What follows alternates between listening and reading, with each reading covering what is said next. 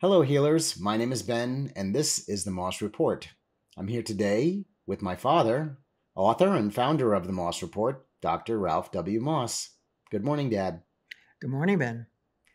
I've been feeling rather sentimental in the build-up to making this recording, as we are celebrating a few different anniversaries. The first is the anniversary of your birth that we've just celebrated 80 years ago. So congratulations and happy birthday again. Thank you. I'm sure our audience also wishes you a happy birthday. Thanks. And we're also marking 50 years from our relocation from California to New York.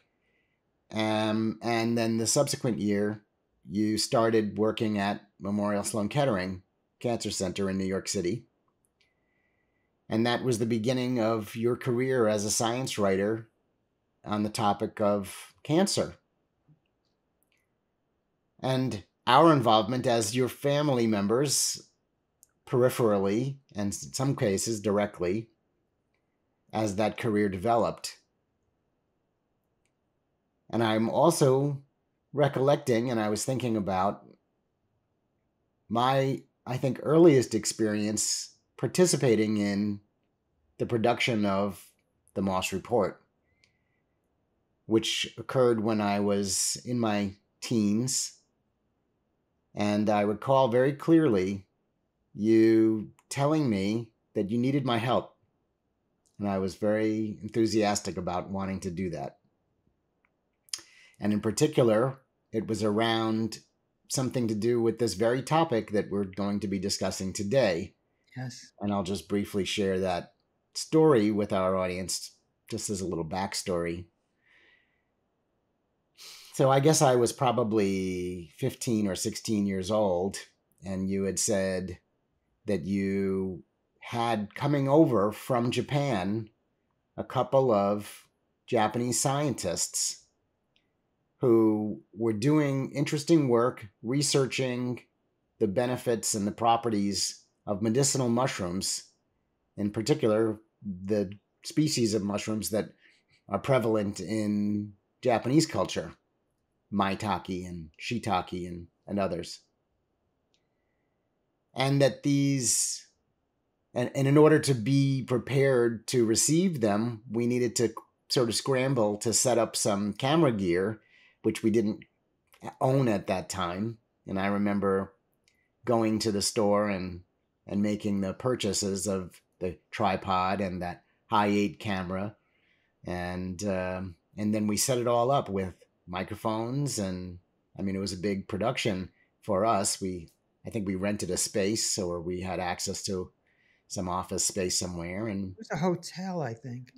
And anyway, we set up the camera gear and recorded them talking to you. And then we had a translator, a gentleman named Mike Shirota, who the footage of you talking with Mike is the only thing that I could actually find of those recordings. Unfortunately, somehow the actual recordings of the Japanese scientists are lost, and I wasn't able to put my hands on them. But I definitely recall very clearly you having those conversations and talking with Mike Shirota about this subject in English, although the other scientists did not speak English. Dr. Namba, I think, was the name, Nanba. We're naturally skeptical of claims that are made that, you can somehow inhibit cancer growth and so forth. Are these studies, is this hearsay, or are these published in regular scientific journals? All the animal studies has been published since 1986 in several Japanese journals, academic journals, as well as international journals. So that was a long time ago, over 40 years since that recording, and we're still talking about and producing content about medicinal mushrooms. Yeah. In your opinion, what is the most significant scientific study to date relating to medicinal mushrooms and integrative oncology or cancer treatments? I don't think there is a kind of blowaway study the way there is with other things, or where you could point to something like a really a benchmark type of study. But there are strong suggestions in scattered out through a lot of papers, and some of them are in Japanese and some of them are in Chinese. The anchor for us is the fact that derivatives of mushrooms, particularly turkey tail, which we'll talk more about, are approved medications in China and in Japan for cancer. So they went through the whole approval process with the data presented, the papers published, peer-reviewed journal articles, and so forth. And it was strong enough to convince two governments, two very big, important governments, of course, that this warranted actual approval, government, like quote unquote FDA approval. So I think that's our starting point. But the topic it's huge. It's extremely diverse. The papers that have been produced are varying quality. It's easy to poke holes in some of the limitations of some of the studies that are done. So it's hard to come up with a definitive statement because you're talking about hundreds of different possible species of mushrooms and hundreds of chemicals that vary from mushroom to mushroom, and then different methods of preparation. And when we get into the practicalities of this, of course, everybody's going to want to know, what should I take and how much should I take of it, and will it, what's it going to do for me? And there are hundreds of different types of cancers as well. There are well over 100 different types of cancer. So, it's almost infinitely complicated, and we don't want to mislead anybody. We don't want to raise excessive expectations. On the other hand, we don't want to be a downer and just repeat the usual advice, which is ask your physician. Of course, you should ask your physician, but how many physicians in the US or Europe really know or understand these things? A handful come to mind, but that's about it. I just want to, as my basic starting point, I want to say that I think that mushrooms and not only, I mean, particularly medicinal mushrooms in the Asian tradition are extremely promising, powerful food substances, and actually quickly grade over into the realm of medicine, hence the term medicinal mushrooms. So even though we're going to talk about some details about a particular kind of mushroom and a particular kind of cancer, mushrooms as a category are greatly underappreciated in Western culture. That's true. I wonder if it's partly because of their availability, or is it perhaps because they're weird and people have an aversion to things that look weird, and maybe they're slimy or they're dried out. I mean, I think in some ways mushrooms are kind of scary also because some of them can be poisonous. Correct. I think that's the main thing. It's like with snakes. Snakes, I mean, they're slithery and they're weird, but they also can bite, kill you with one bite, some of them. And the mushrooms can kill you with one bite, you biting them instead of the snakes biting you. But they're dangerous. They have an aura of danger around them, which makes them also fascinating. Then there is also the issue of the psychoactive component that mushrooms historically, if you ask any anthropologist, magic mushrooms, the psilocybin, and these are, portals into another realm of of consciousness. So there's many areas that they're fascinating. I have friends who go out in the woods and pick mushrooms. I walk in the woods almost every day, but I don't pick mushrooms. And I have to insert a little family anecdote here, if I may.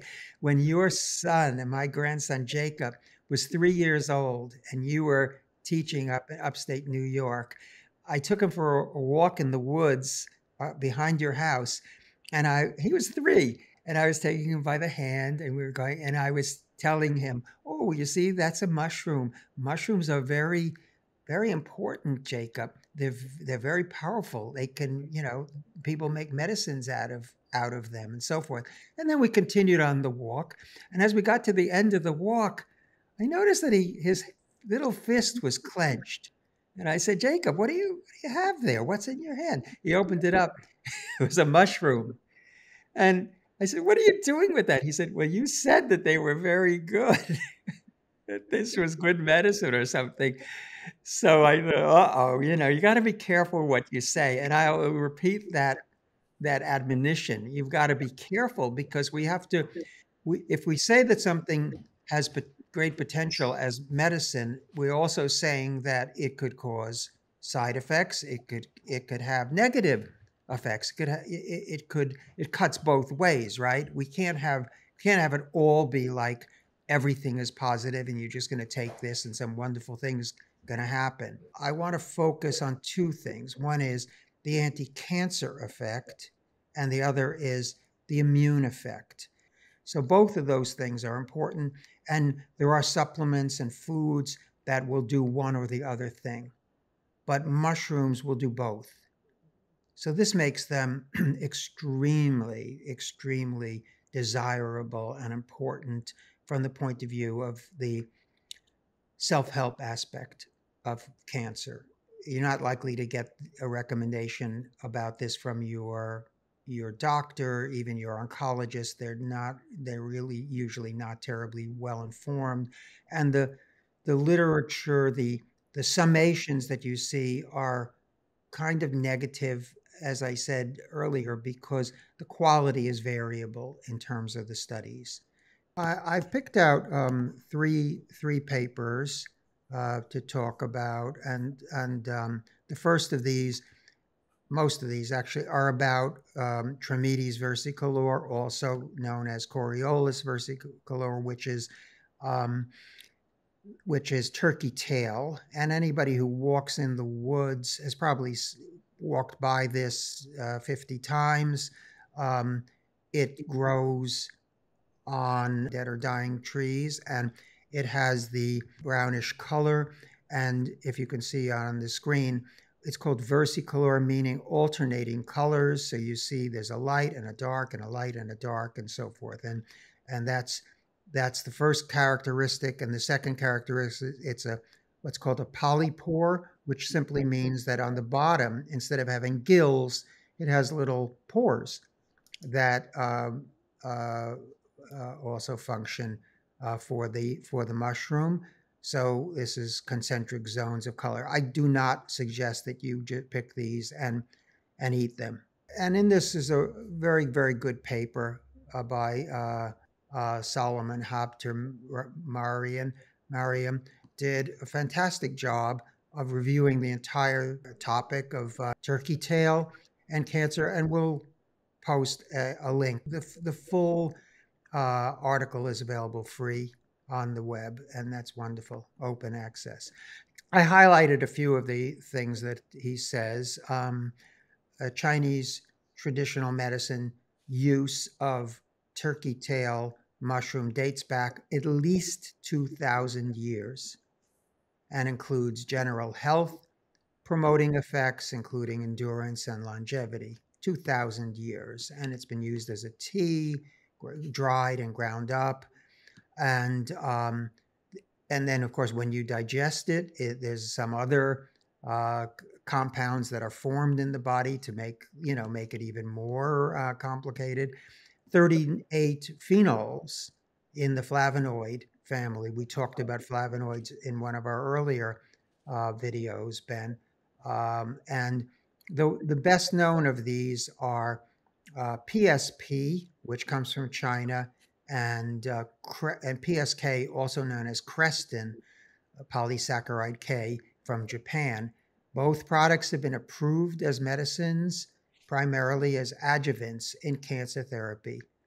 But there are over 100 strains just of Trametes versicolor, of the turkey tail, 100 strains, and each of them could be quite different one from the other. And so, that variety, which is wonderful to think about, and raises all kinds of possibilities of finding even more effective strains of this, but it also makes analysis more difficult because you might get an effect with one mushroom or one strain that you wouldn't get with another one.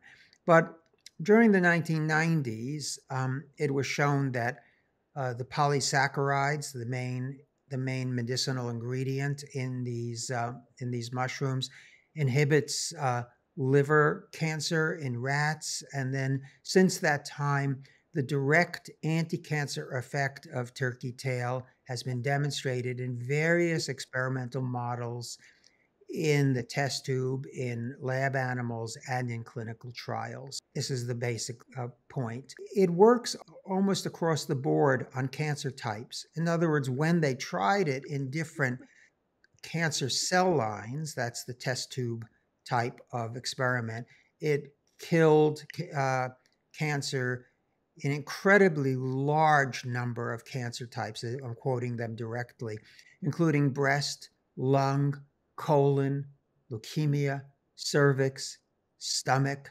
prostate, brain, liver, and ovarian. Amazing. Very few things. You can't make that statement about very many drugs out there. Some of the experiments had anti-cancer activity at reasonable amounts that could be achieved in the body, but interestingly, many experiments even showed activity at extremely low concentrations. So this is very interesting and important, because it may not be necessary to have to take a lot of this stuff. And we'll talk some more about that and about what the reasonable dose would be. They don't go into it here, but there's also a strong possibility and some evidence that different mushrooms have a synergistic effect with each other. They're super additive to each other. So you may need even small doses of each of a number of different mushrooms would be better than taking a lot of one particular mushroom. So I'm going to skip down here. People can see as I go past it the amazing amount of research that's been done on this topic. These are different preparations, different commercial sources, what the results are, and it's almost across the board. Extracts of turkey tail kill cancer cells. Okay, so they suppress it and kill it.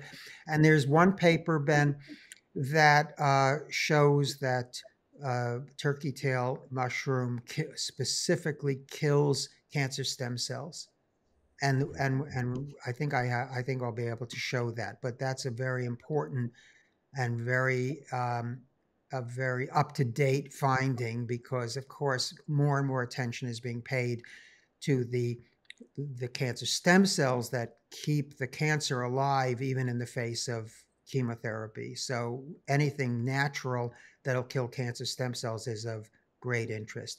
I'm gonna breeze through the evidence for efficacy in animal models. It's the same story basically. It kills cancer when the cancer is implanted into mice. Let's go straight to the evidence of efficacy through clinical trials. Great. There is a randomized control trial using 2.4 grams as a daily treatment for about 6 weeks that showed a better quality of life.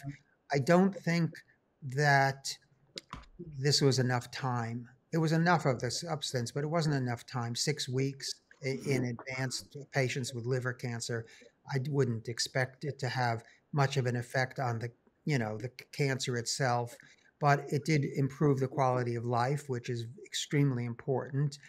On the other hand, a pilot study um, of randomized double-blind multi-dose study on dogs, not humans, revealed that treatment with a turkey tail extract, 100 milligrams per kilogram capsules, could delay the progression of metastases in a particular kind of cancer fairly common among dogs. A systematic review and meta-analysis assessed the survival outcome in cancer patients from 13 clinical trials. Just to refresh people's memory, a meta-analysis or a systematic review is when you take other people's papers and you sort of assess their value and you combine the results. And they reported an impressive result showing a significant survival advantage when compared to standard conventional anti-cancer agents alone. For example, a 9% absolute reduction in 5-year death rate, with one additional patient alive for every 11 patients treated. They also reported a better 5-year survival rate in patients receiving combination treatment in cases of breast, stomach, and colorectal cancer. And I want to now pivot to another paper, a study in stomach cancer from Osaka City University. And here's what they showed. 349 patients with stages 2 and 3 stomach cancer. The 3-year recurrence-free survival rates was 47% in the chemotherapy-only group and was 65% in the turkey tail added group. So in other words, it added about almost 20% chance of being cancer-free, cancer recurrence-free, just by taking a supplement of turkey tail mushrooms. Mm-hmm.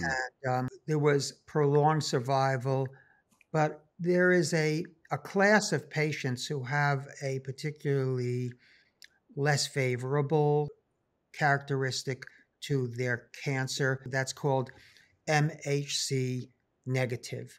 There were 82 such cases, and the difference was that in those more advanced or more dangerous kinds of cancer, 28% recurrence-free survival after surgery, recurrence-free survival, 28% in the chemo-only group, and 68%, Ben, recurrence-free survival in the turkey tail group. So and this is the more dangerous particular type of gastric cancer? Correct. Correct. Wow. And there was a 40% difference, 40% advantage from 28% to 68%. It's really kind of crazy, isn't it? I mean, crazy good. In the sense, it's crazy that we don't have that information at our fingertips. Yes. For anybody who's dealing with gastric cancer in particular, because there was a study to show this kind of data.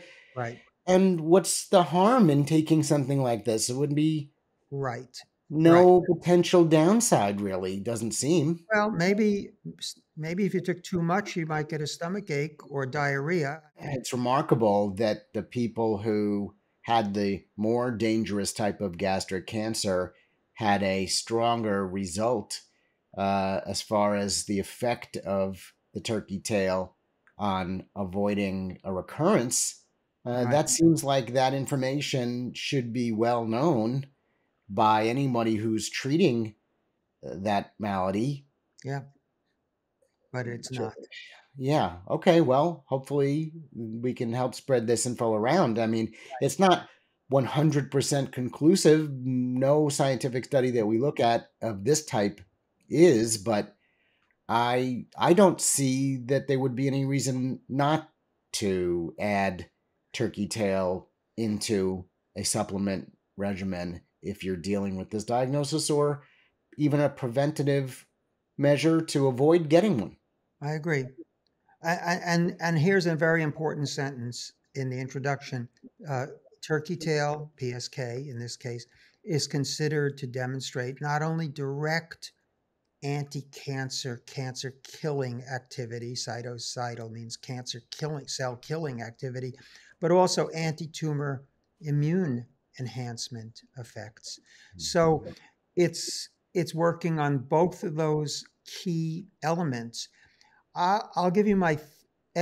So these are cancer cells that are lacking in the usual markers that would be recognized by the immune system, which suggests to me that this would point to the killing activity, the cancer cell killing activity. These cancers, by being more malignant, have more cancer stem cells. So I think this is a strong hint that what's going on here is that the anti-cancer element within the turkey tail is going after the cancer stem cells. That prevents recurrence of the cancer. That at least would be my working theory if I were helping to advise somebody who was thinking of doing an experiment on this. And we have a very strong indication that this is what's going on in a paper from 2018 that originated in Puerto Rico and also at the NYU, New York University School of Medicine in New York. And I won't go into any of the details on this. Anybody who's scientifically knowledgeable will understand this, that it downregulates the STAT3 pathway. The STAT3 pathway is one of the key markers of cancer stem cells. So this is telling us that the anti-cancer activity of this mushroom, it happened to be a reishi mushroom, targets breast cancer stem cells. They're not as well documented in terms of killing cancer stem cells as some of the other nutritional factors that we talk about, but they are definitely very important as a potential agent for that. Whatever the mechanism is, the evidence definitely strongly points towards them being beneficial on both fronts: immune enhancement and anti-cancer activity. So the world of mushroom supplements is divided into two camps. And the one camp basically are the people who believe that the activity, most of the activity of the mushroom is in the fruiting bodies. So what do we mean by fruiting bodies? That's what the world calls mushrooms. The part that is above ground. See, it's above ground. That's what people pick. It's what goes into mushroom soup. Those are that's mushrooms. It's standard definition of mushrooms. But scientists know that, and you rarely ever see that there's a substructure to the mushrooms. There's sort of a basement floor that you never get to see, and there's a network of what are called mycelia that are inhabiting the forest and maybe have other functions like connecting all the fruiting bodies that you see are just outcropping of a larger organism called based on the mycelium, and these mycelia might also connect trees one to another. It's sort of a nervous system in a way for the forest. So they're fascinating. I know there was a movie made, a documentary movie made recently about this. It was quite fascinating about the mycelia. So I'm not ruling out the possibility that the mycelia also have anti-cancer activity, but overwhelmingly the scientific data, the scientific evidence that we rely on for making accurate statements about mushrooms are about the fruiting bodies, and particularly hot water extracts of the fruiting bodies, and only secondarily alcohol extracts of the fruiting bodies. So I'm looking, when I shop for mushroom products, I'm looking for hot water extracts of fruiting bodies, maybe supplemented in some cases, like some of the harder mushrooms like reishi and turkey tail, uh, supplemented with an alcohol bath to extract some of the other substances that are present in the mushrooms that don't come out in the that are not water soluble. It's two sets of compounds. But at the very least, they all should be subjected to a hot water extraction process. So that's the first thing. A lot of products are based on mycelia. I was told that the mycelial products are, I forget what they said, but it was about 1/10 the cost of extracting the fruiting bodies. The fruiting bodies, you have to buy mushrooms and treat them. The mycelia, they grow the mushrooms on rice cakes typically, and then they cut off the mushrooms, sell them for a higher price, and what's left are the blocks that they grew on, and then those are extracted. And yes, you will find glucans in there, but they're mostly alpha glucans, which is sort of the molecular signature of grain, rice or wheat or whatever, oats, whatever it was grown on.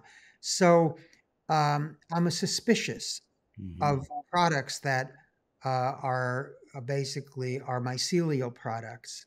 And I just, bottom line is, I don't use them myself and I don't recommend them. I strongly recommend using products that are fruiting bodies. It should state clearly on the label what they are. And there have been cases where people sold mushroom products and they were actually mycelial products. And I think that even though technically speaking, the mycelia is part of the mushroom, but it's not what people think of when they think they're getting mushrooms. So it's important, from my point of view, to go for the products that are based on real mushrooms, real, what we would call, what 99% of humanity would call mushrooms, the part that pops up after the rain in the forest or in a, in a greenhouse. So that's the first thing. The second thing is, as I say, what's the method of extraction? Because if they're using a bunch of chemicals to extract the so-called desirable elements, then you're getting other things added that you don't want, and I'm suspicious of that also. So I'd look for hot water extract or water extract of fruiting bodies. That's the organic. That's sort of the bottom line. Now the next part is which one, because there are hundreds of different possible, certainly dozens, and you can name, there are some that are sort of also have positive information about them, but you might only have 2 or 3 papers instead of 200 or 300 papers on them. So your knowledge base about them, your sense of reliance or trust in in making them worthwhile taking isn't as great as it is if you've got a solid body of evidence to support it. If you were to take one mushroom, for instance, turkey tail, there is evidence from a clinical trial that was done under the direction of a very good friend of mine, Leanna Standish, who is the head of research at Bastyr University in Seattle, that showed that it really would take about 6 grams per day of mycelia. Now, unfortunately, they used a mycelial product, but it would take, so 6 grams to have a positive effect on the immune system. Okay. So that would be 12 capsules. 12, because the capsule is typically 500 milligrams. That's a lot to take. But again, I would never have done that experiment with mycelia. I don't know why they did that. I'm sure the fruiting bodies would be more potent, much more potent than that. So I don't think you need to take that much. but that's one experiment that was a little bit, threw us off a little bit. If you enter in the fact that, now they can be made much more effectively, like I say, hot water extract of the fruiting bodies, and synergize, use a bunch, have a bunch of different ones connected. And there is a product out there. I don't know if we want to give trade names or We'll not, put links to in the description to the but products that you recommend. right. So the combination of turkey tail, which we've talked about, shiitake, maitake, chaga, which is not exactly a mushroom. It's a fungal growth on a wounded tree, um, which grows in the higher latitude, 44 and above, in terms of the geographically where you harvest it, and maybe cordyceps. I'm blocking on. There's one more that I'm not bringing to mind immediately. But in any case, 5, maybe 6 different ones taken Well, you together. said turkey tail, maitake, shiitake, chaga, and reishi was the other one? Reishi, thank you. Yes, exactly, and reishi, and those can be put together. And there is a product, 5 Defenders, from a company called Real Mushrooms that I. I just was handed a bottle. How do you like that? Yes, I and take this. I yeah, take one of these every day.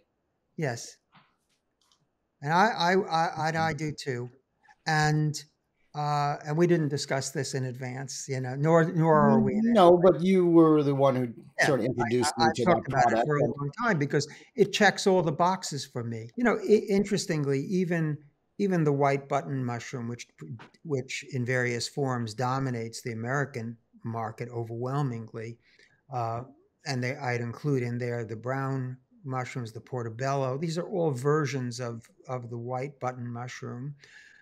They have some activity to them as well, but it's small compared to the more flavorful, complicated uh, Asian mushrooms. But you can buy, generally speaking, you won't have trouble. You don't have to go to an Asian market. I think I have Asian markets differ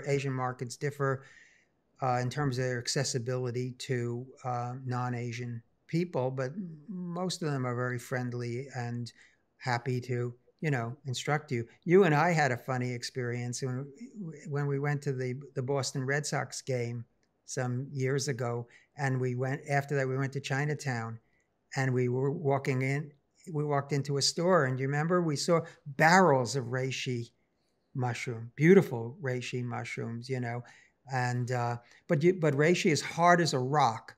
So how you would even process that, I don't know, You but probably could pulverize it in a blender or a grinder of some kind, and I I mean, when don't I say know. hard as a rock, you might break your Well, blender trying to do it. some But in kind of any a case, mortar and pestle might work. The supplements that are using the mycelium, not only are they using the non-fruiting body part of the mushroom, yeah, but they're also including a fairly generous portion of the substrate, e.g., the soil or the rice cake. You're not even getting anything out of it if it's a big chunk of some rice cake. the glucans are not beta glucans; they're alpha glucans, and alpha glucans is the signature of grain.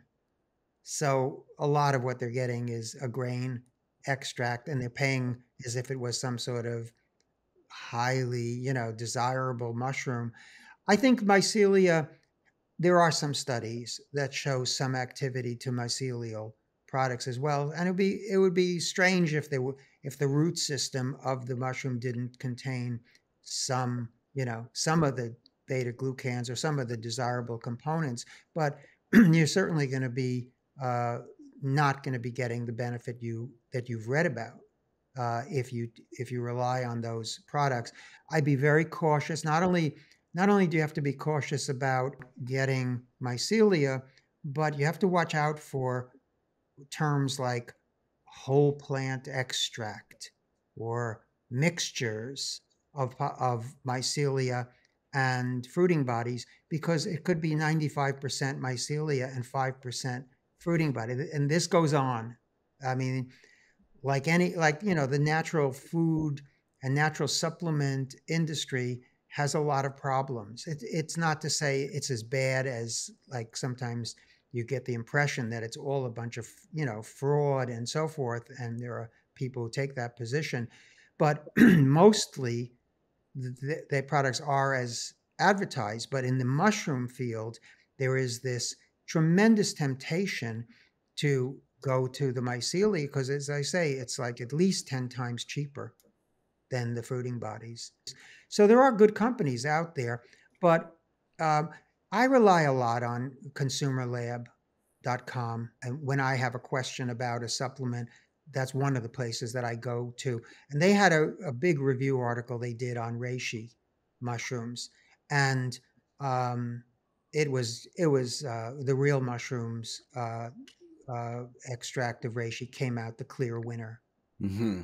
And Clear I'm winner. reading from their website. It says here at Real Mushrooms, we use 100% pure mushroom fruiting bodies in all of our extracts, and no added binders, fillers, starch, grain, or mycelium. So, and there are probably other companies that do that as well. Yeah.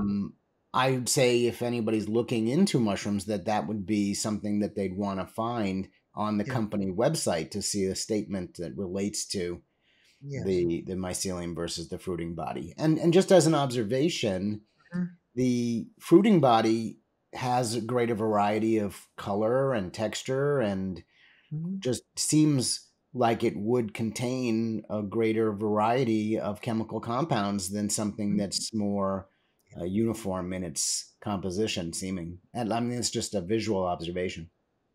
Absolutely. And now that you mentioned that I turned 80, I've started to take reishi mushroom because it's called the mushroom of longevity. That's its apparently a translation of its Chinese name. Um, in terms of aging, you don't you the natural tendency is for your immune system to weaken over time. So in order to prevent that, you maybe need an additional help in terms of boosting the numbers and the activity of the white blood cells. So I intend to continue taking both the five defenders and the reishi. If you're taking a natural self-help approach to your cancer, and not saying in any way to neglect the medical aspect of cancer, which of course is extremely important. But in terms of what you can do as an individual, I would classify the medicinal mushrooms as indispensable. I don't think you've really created a, a comprehensive self-help plan for cancer unless some mushrooms are included in one way or another. I think I think we should include my mushroom soup recipe because you can get some of these things in edible form. It's very tasty. You can add any other beneficial vegetables that you want, or vegetables, or elements for taste. There's nothing that I'm aware of that would contradict the effect of the mushrooms. And you can certainly get shiitake. You can get oyster mushroom, depending on the store. You can get maitake in many places, and whatever is there of a kind of Asian type of mushroom that you can get your hands on. It won't do you much good I don't think, to throw to throw reishi mushrooms in, or turkey tail. They're hard. They're not going to dissolve. Into your soup, you mean? Yeah, they're not. They're too fibrous and too hard to eat. Mm-hmm. Um, and you probably would have to boil them for a very long time to get any benefit out of them. But certainly the um, the shiitake, maitake, and oyster, and then throw in. And I'll give the recipe the formula I came up with. recipe, formula, whatever. Cabbage would be another very good additive, and of course, all the vegetables that you, other than the starchy ones, would be very good. So I guess that leads me to a question that we sometimes get that relates to cooking. So Mm-hmm. the molecules that are these beta glucans and others that are being studied that show this potential for having an anti-cancer stem cell effect. Yeah. Do those break down, to your knowledge, when you cook them? No, they're not destroyed because that's how they are extracted. I see. Hot water extraction. So if anything, they're going to liberate. Now, if you overcook, it probably would start to destroy them. But it isn't like some of the things that are, like broccoli, where you destroy the enzymes. You don't get the sulforaphane in the broccoli. You only get 10% if you eat cooked broccoli of the benefit. So Right. That was a you whole have. topic that we've already discussed around how that molecule changes when you eat it. But you're saying that's not the case Yeah. in mushrooms. It pretty much is the same molecule, fresh or cooked, Yeah. regardless. And I think you have to boil them pretty pretty vigorously to extract, because mushrooms have very thick cell walls. That's to enable them to stand up in the forest. So they have the stems, and the mushrooms have a very thick cell wall. Are you And saying that it's advisable to cook mushrooms? oh, absolutely. Okay. The desirable element like the beta glucans and the polyphenols, they are encased in the cell behind a thick cell wall, so you have to break that down. Now that could be broken down chemically, but I don't advise it. It's mostly through heat, through boiling, that they liberate the polyphenols. I wouldn't go on too long, but I think if you cook it, for half an hour, it would be Hmm. enough.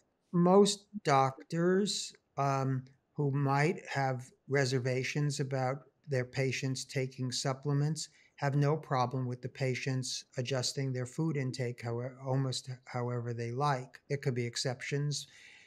In the case of the mushrooms, interestingly, one of the caveats that you see commonly raised by medical sources and medical websites is that you shouldn't take this if you're on immunosuppressive drugs, which is an interesting backhanded compliment to the mushrooms, because what they're saying is that we put you on these powerful immune suppressants, like if you have a transplant, but taking the mushrooms could overwhelm and overcome these powerful anti-immune drugs. Because it's So, an immune stimulant. correct.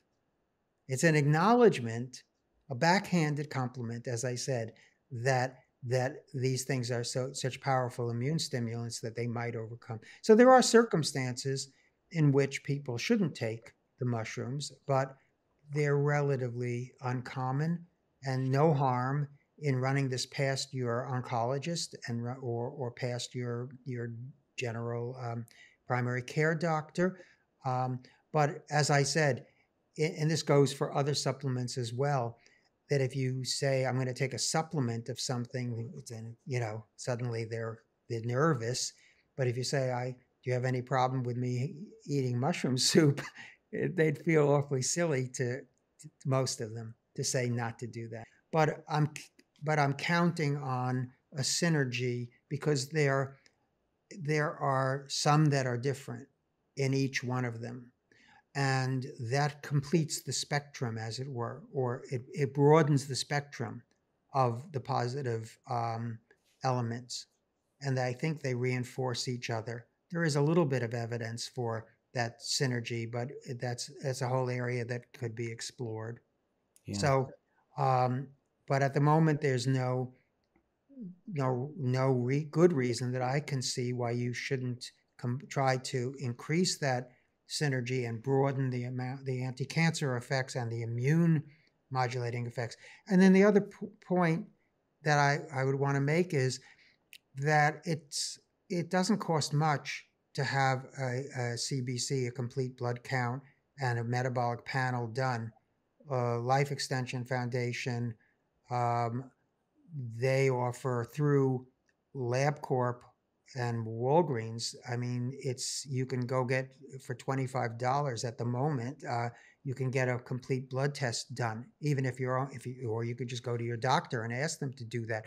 So one thing you could do is, even though it's hard to monitor usually what's happening in terms of cancer in your body, but you can measure what's happening to your immune system very accurately. So you try take a blood test, make sure you take a blood test in advance of starting the mushrooms, then take the mushrooms for a month or two, and then do another blood test after that and see And the what happens. data point on that is the white blood cell count? Yes, and also specifically the lymphocyte count. Lymphocytes. Because within the category of lymphocytes are the main cells that kill cancer cells. So you want to have a robust immune system, which from other studies, I would say would be 1.8 K. And that brings us back to the point that you made earlier, which was that this particular substance, these medicinal mushrooms, have that dual effect, both as an immune booster and fighting cancer through the action of fighting cancer stem cells and maybe other ways. Right. Well, thanks for that. It's been a lot of fun revisiting this topic with you after 40 years and coming back full circle on this topic of medicinal mushrooms. There's certainly a lot more discovery that anyone who's interested in this topic can find out for themselves, some of which is available on themossreport.com. We have a number of articles that you've written in the past on that topic, as well as the recipe, which we'll link to. But for now, for the Moss Report, I'm Ben Moss. How are you healing today? Thank you for watching. We really appreciate all of the support. Please leave a like, a comment, subscribe to the channel, and visit themossreport.com. We wish you all the best for health and healing.